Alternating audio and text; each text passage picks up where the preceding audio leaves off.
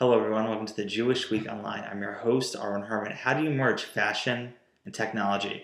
With the opportunity to speak with Israeli entrepreneur Danit Peleg on how she's using 3D printing in developing an innovative fashion line.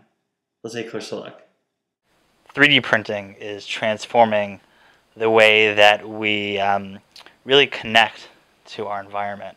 And as a fashionista of Israel, you've really changed the way people look at fashion and technology. So tell us a little bit about yourself. My name is Danit Peleg. I'm from Israel, Tel Aviv, and I 3D printed an entire fashion collection from my apartment. And my project captured the eyes of millions of people, and now I get a chance to talk about it and share it with a lot of different audiences.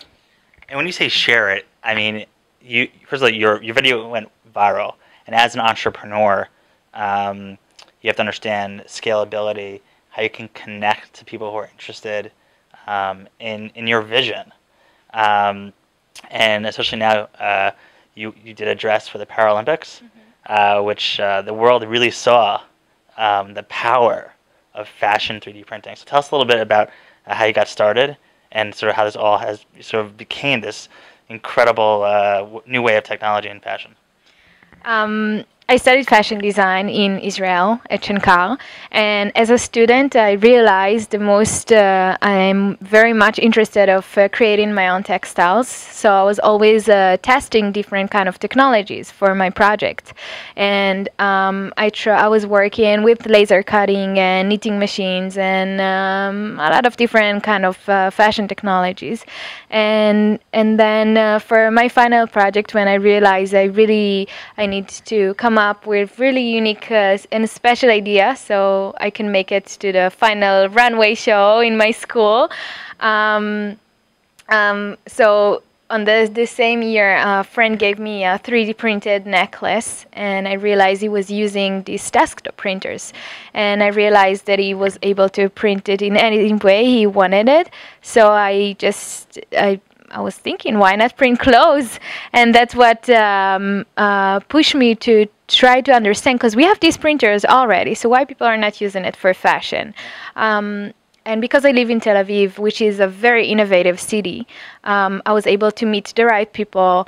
I was able to go to makerspace that was completely, free and open, and had all the technology was needed to start my research. And I think the reason I could come up with this kind of revolution, breakthrough, I don't know how to call it, was because I'm from Israel. And I think it's really a great thing for us to live in this kind of environment and help each other and share our knowledge with each other. And I think it's very special for Israel. One of the things I always ask Israeli entrepreneurs is, why do you think Israelis are so innovative? It's a great question. I think we're always looking. We live in such a small country, and sometimes we feel our life being chosen to be very complicated. So in any other aspect in our life, we're trying to find creative solution for things. So technology is only one of them, but also health, there is a lot of breakthrough in the health industry, and a lot of different kind of areas. But I think we're just looking on stuff on a different eye, different way, and we're really stubborn. So it's really good for, yeah, exactly. We're really stubborn to sell our idea and to see the world using it from, that it came from a small office in a small country, and now everyone is using Waze, right? So I think it's part of our culture. Let's talk about the filament, because I've seen different types of 3D printers, and finding the right filament is critical to making sort of the idea come true. Talk a little bit about how you found your filament, and how you can scale. It takes hours to print, and now obviously 3D printers are evolving. But tell us a little bit about that process. So it's a great question. The main challenge for me was to find the right filament to print to feed the printer with. I decided to use these small desktop printers and not go into industrial big printers that cost a lot of money. So I was doing a really deep research about different materials, and there is a lack of materials right now in the market because this technology is really at the beginning. So I end up using Filaflex, which is a really flexible material. It's a Spanish brand, and they saw my project on Instagram when I had like 10 followers or something, and immediately they fell in love. They were like very curious about what I'm doing, and they sent me all the materials I was using in order to finish my project. So they were a huge help. And I think in the future, so this material feels like rubber.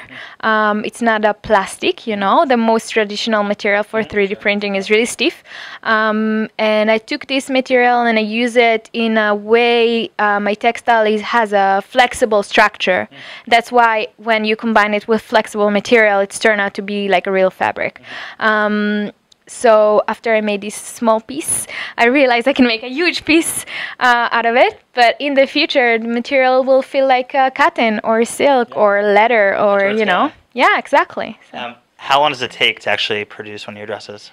So to print my collection, it took me around 2,000 hours for 5 outfits. So it was around 300 hours for one dress. But I can tell you this year I'm using the new version of this printer, and it's 3 times faster than the one I was using last year, just a year ago.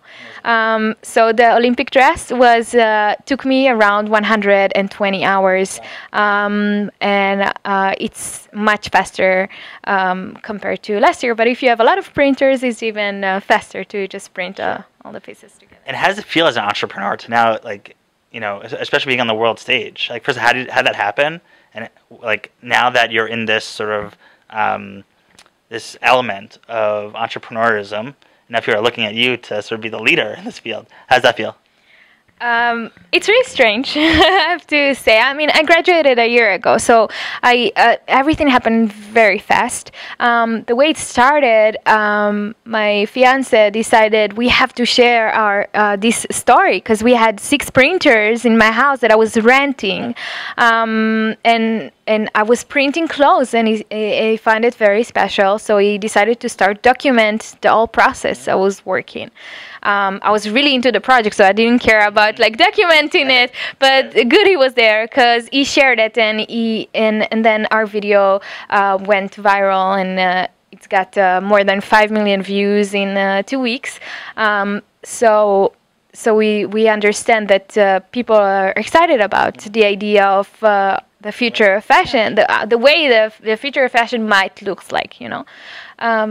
So this is how I started, and then I was invited to do a TED Talk here in New York, so that opened another incredible doors, and now my talk is translated to 40 different languages, and there is a few million views to this talk.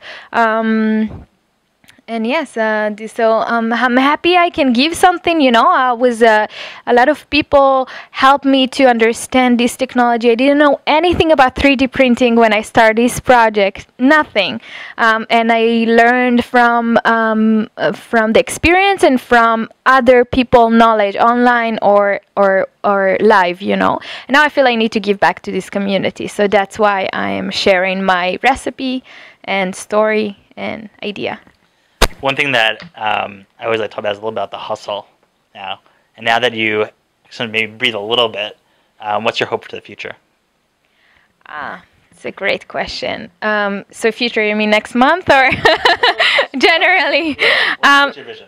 My vision for myself will be to be able to continue create and push the boundaries of fashion and technology, and keep be like innovative, and so I just hope I'll be able to just continue do my thing, you know, and not be worried about being artist. Because sometimes you definitely have it. You definitely have.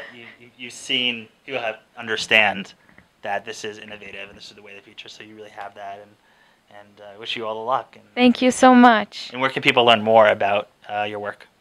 So you can visit my website. It's called danitpeleg.com, and you could see my thesis project collection, and soon I'll be launched the next collection, my second collection, and you can also see the Paralympic dress that was showing in the opening ceremony in Rio a week ago. As you can see, Danit Peleg is truly an innovator in the fashion and technology sector. What's going to happen in the next couple of years? Who knows? I'd be printing our own clothing at home. But with 3D printing, we see anything is truly possible. This is Aaron Herman, and thanks for watching.